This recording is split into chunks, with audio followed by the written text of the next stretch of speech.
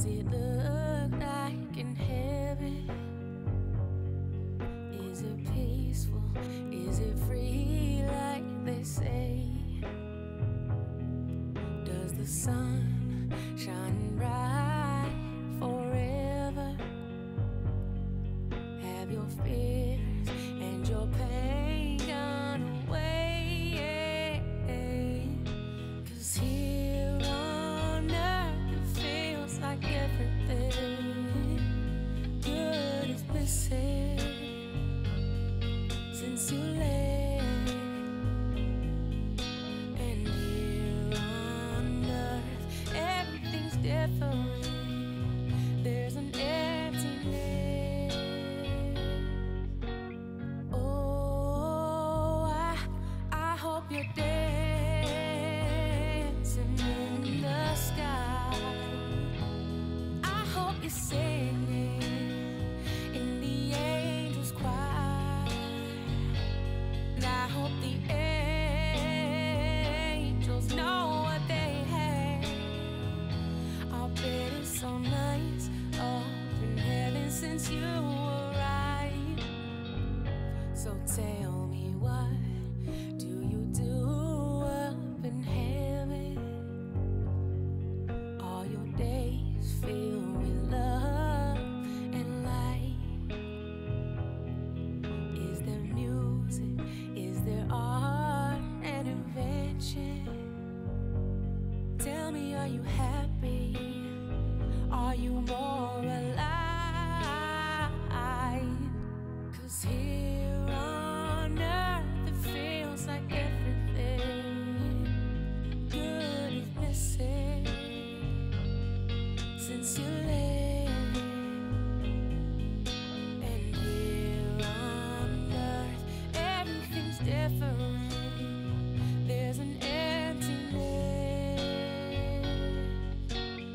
Oh, I hope you're dancing in the sky. And I hope you're singing in the angels' choir. And I hope the angels know what they have.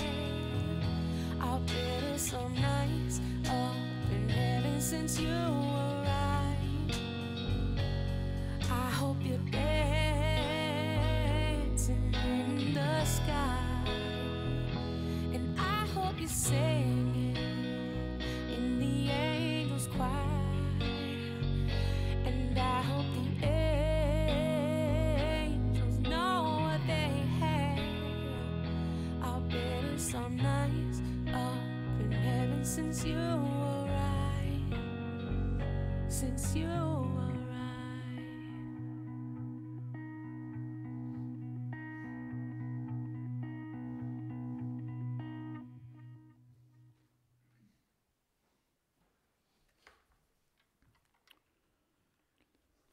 In behalf of the family this morning, I want to say to you that thank you for coming and for being here.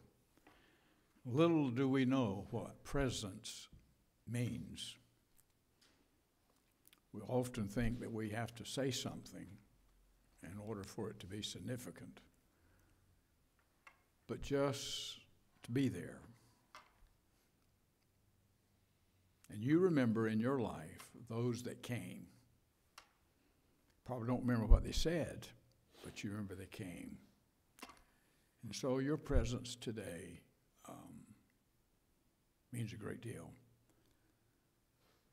I was pastor of the grandmothers.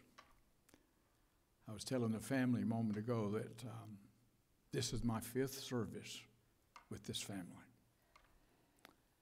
And I remember funerals of both grandmothers, and then Robert and then Linda.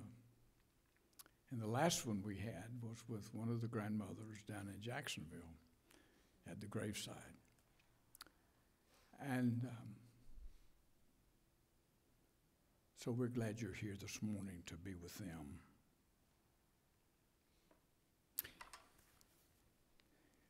In John the 14th chapter, our Lord said, "Let not your heart be troubled. Ye believe in God. Believe also in me. In my Father's house are many mansions, and if it were not so, I would have told you. I go to prepare a place for you. And if I go and prepare a place for you, I will come again, and I will receive you unto myself, that where I am, there ye may be also. And whither I go ye know, and the way ye know." But Thomas acted like he was in a little doubt about that, when he said, "Lord, we know not whither thou goest, and how can we go know the way? Where are you going?" And Jesus said unto him, "I am the way, the truth, and the life. And no man cometh unto the Father but by me." Let's pray together. Our Father, this morning, we come in these moments of such solidariness and quietness and comprehension, even to have saturated into our life the renewing of the eternal truths that we need in our journey. We thank you this morning for Brenda's life. We thank you for her family. We thank you for the way in which she touched the lives of her family as well as her friends. And that won't be over. Those memories will live with us. And so we thank you for those memories that were made. And we've never realized how important they were until perhaps in the last few hours. Comfort us today, we pray, as only you can, and we'll ever be grateful to you for it. In Jesus' name I pray, amen.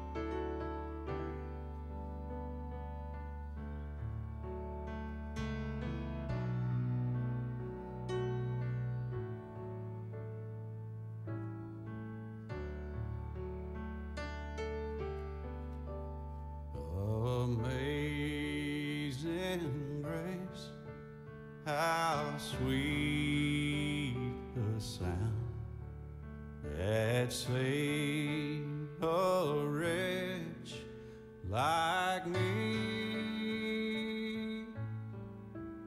I once was lost, but now am found. Was blind, but now I see. 'Twas grace that taught my heart to fear, and grace my fears relieved. How precious did that grace appear, the hour I first believed.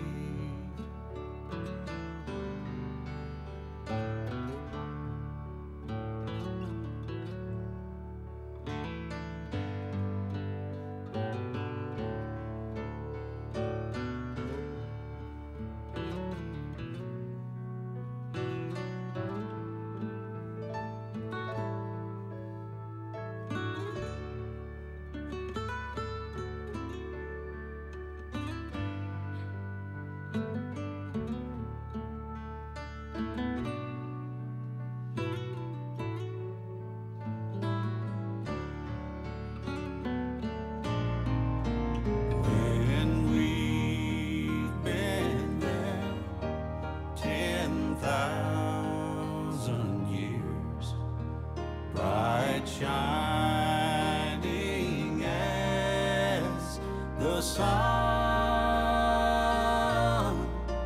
We've no less days to sing God's praise than when we first begun.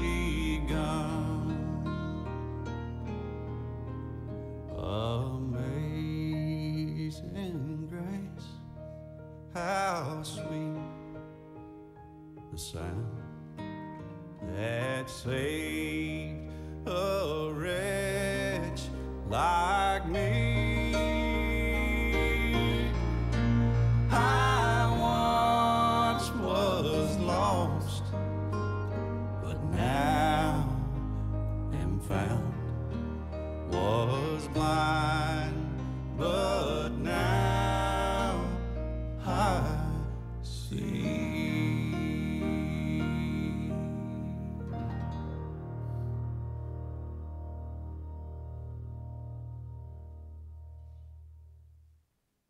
You are my sunshine, my only sunshine. You make me happy when skies are gray. You'll never know, dear, how much I love you. Please don't take my sunshine away. The other night, dear, as I lay sleeping, I dreamed I held you in my arms. When I awoke, dear, I was mistaken. So I hung my head and cried. You are my sunshine, my only sunshine. You make me happy when skies are gray. You'll never know, dear, how much I love you. Please don't take my sunshine away.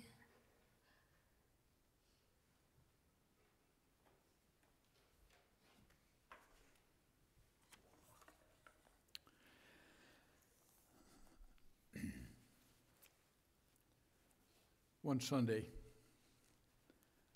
Linda came to me after the service and said, I would really like to come by and visit with you if I could next week. And I said, well, fine.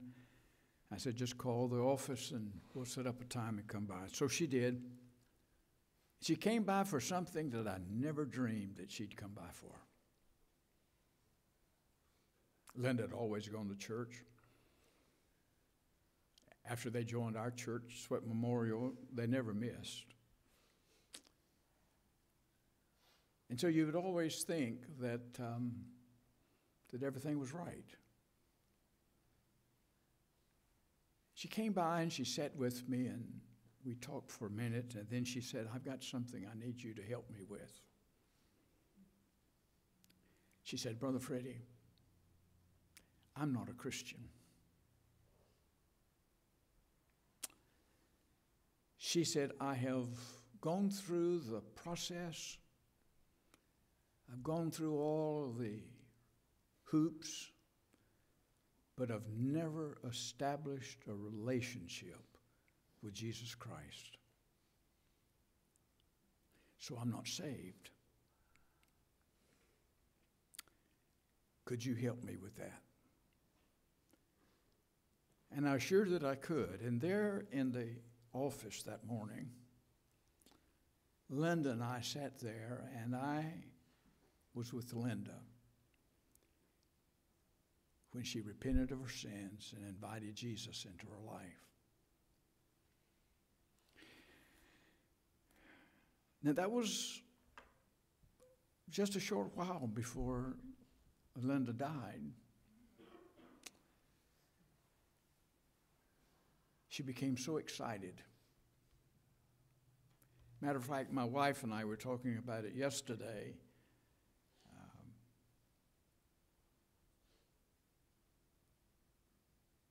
that her whole personality changed. We saw a whole new Linda. And I wanted to share that with you this morning.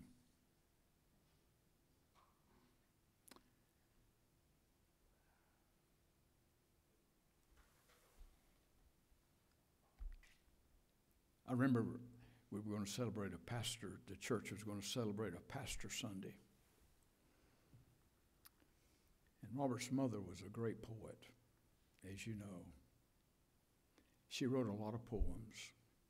Matter of fact, in my library, I have a book that Linda put together for me of some of the poems she wrote. And so the committee asked her if she would write a poem about her pastor, which was me. I knew nothing about it. But that Sunday, when we came to church and they handed out the bulletins, her poem that she wrote about her pastor was on the front of the bulletin. And she was there that morning. And I never will forget that. So there's some special moments that I've had with your family that I will ever appreciate for sure. But I do want to share with you just a moment from Scripture, something I think God would want us to be reminded of today. And it comes in the words of Paul that God used to pen these words to us. And Paul begins with it as a mystery. He said, I want to show you a mystery. And the mystery is this, that we shall not all sleep, but we all shall be changed. Now that's the mystery. That we shall not all sleep. Meaning that there are those who feel that when death comes and we're buried or we're cremated, that's it. 40, 50, 60 years of life or 90 years of life or whatever it may be, that's the best it's going to be.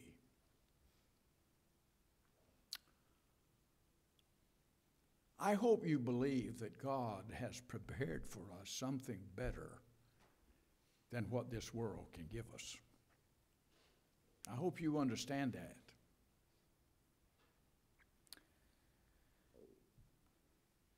And so Paul said, I want to show you a mystery.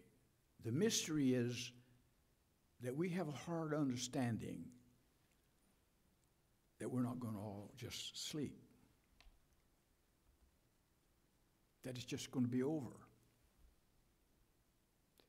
But that the mystery is, too, that he's going to change us.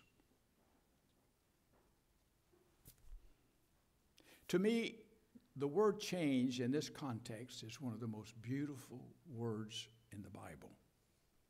And I could not share with you this morning a more beautiful word than that.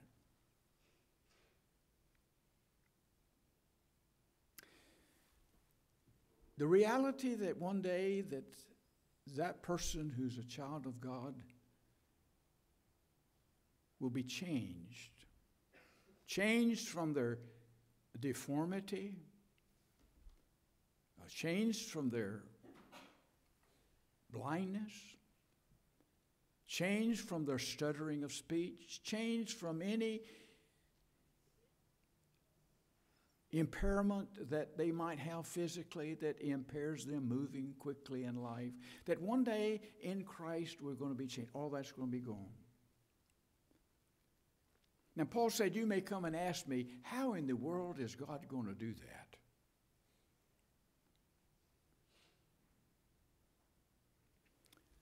It's just about coming and asking, Paul, how does God create this world and hang it on nothing? And it exists, and it moves, and it does its thing.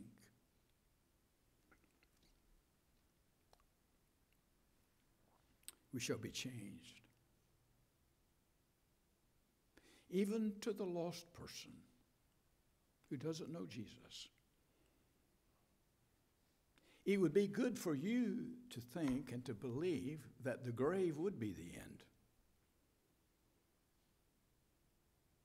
Because that would be the easiest of transitions for the lost person, just to be put away.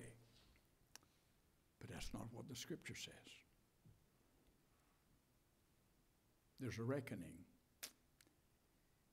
Changed. Changed.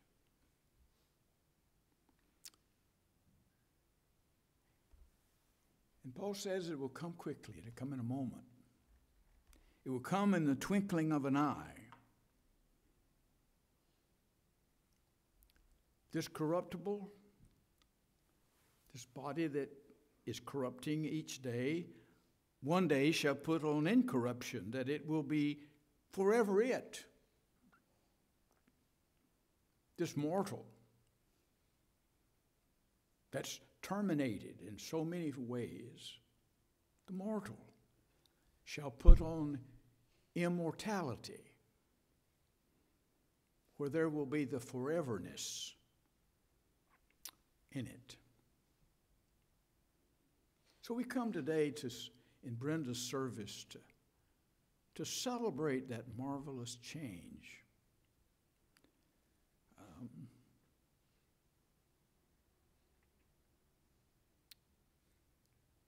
That only Christ can give us in this life and eternity. He has to come to perform the change. So he's coming. He'll ring your doorbell. He'll knock on your door. He'll come. There's one day that God's coming for you. It is appointed unto man who wants to die. The Bible says there's a day. There's a day. A day. I have a dear friend I grew up with. He and I are like brothers, and he and his wife live in Florida. And they're really having some health issues that is absolutely extenuating and difficult. I talked to him yesterday on the phone, and he made one of the most unusual requests, and yet not unusual. His wife doesn't know him.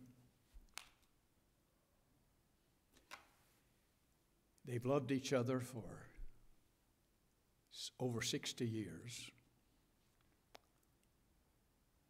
They went to high school together, married. Their life's been in the mix for years. This is the request he asked. Freddie, would you ask God today that he would take she and I together home tonight? Let us go together.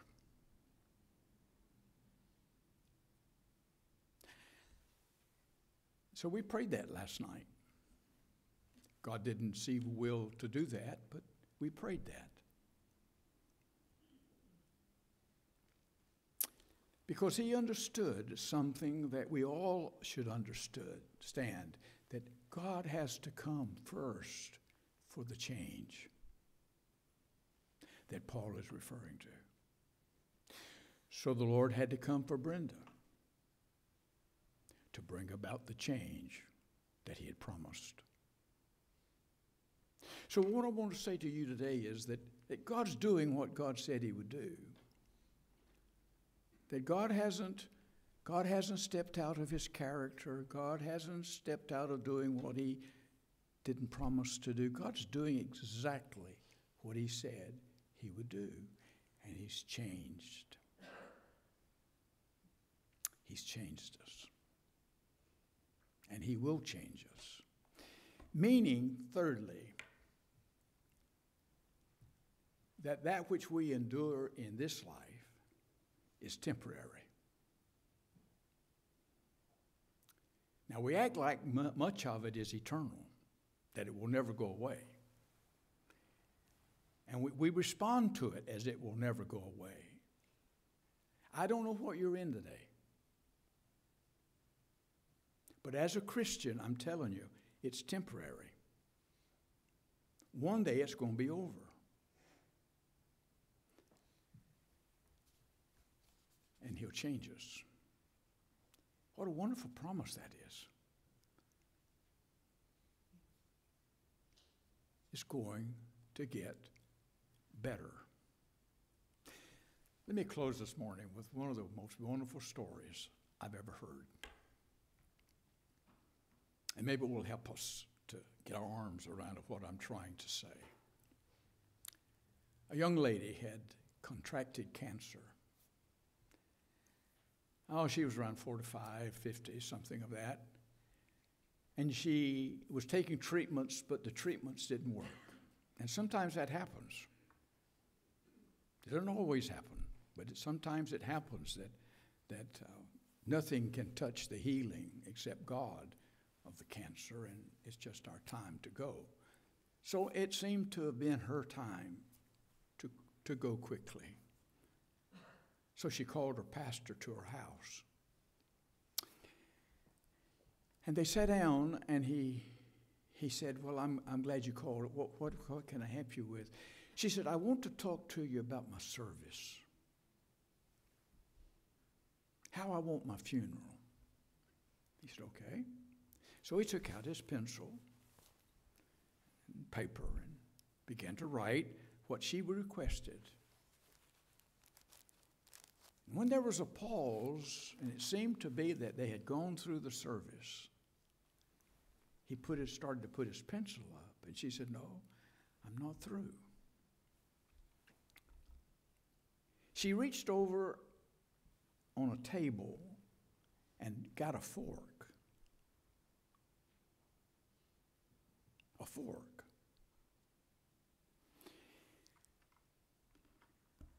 She said, when I die, Pastor, and they have a visitation for me, and people come by and see me, I want you to put this fork in my hand.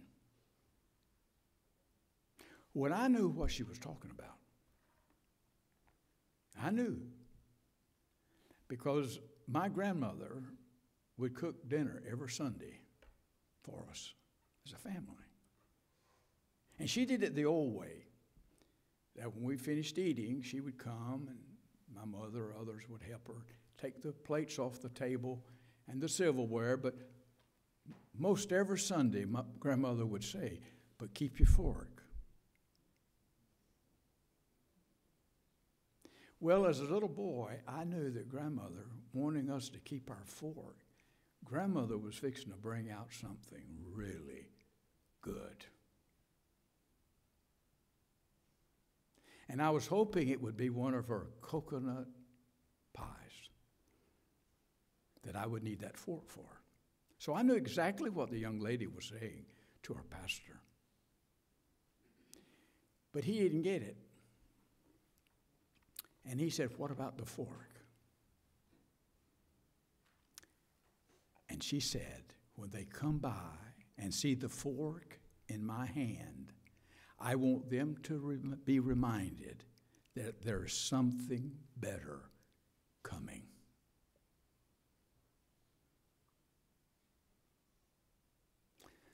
I hope you get that this morning. There's something better in the grace of God coming. We will pray, and if you'll remain seated, there's one more song to be sung.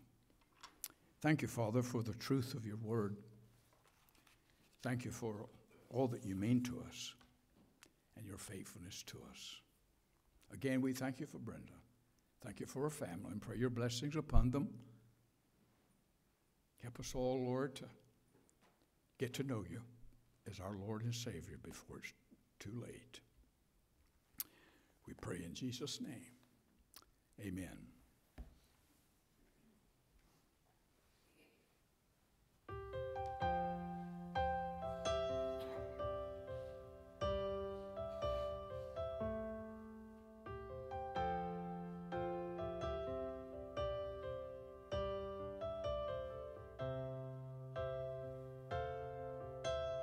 Didn't know today would be our last, or that I'd have to say goodbye to you so fast. I'm so numb I can't feel anymore. I'm praying you just walk back through that door and tell me that I was only dreaming. You're not really gone as long as I believe. There will be another angel around the throne tonight. Your love lives on inside of me, and I will hold on tight. It's not my place to question, only God knows why. I'm just jealous of the angels around the throne tonight.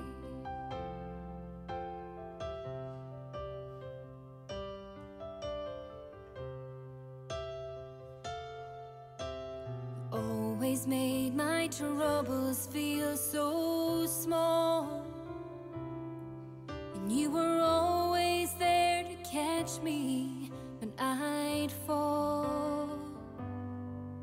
In a world where heroes come and go, well, God just took the only one I know. So I'll hold you as close as I can, longing for the day when I see your face again. But until then, God must need another angel around the throne tonight. Your love lives on inside of me, and I will hold on tight. It's not my place to question, only God knows why. I'm just jealous of the angels around the throne tonight, singing hallelujah.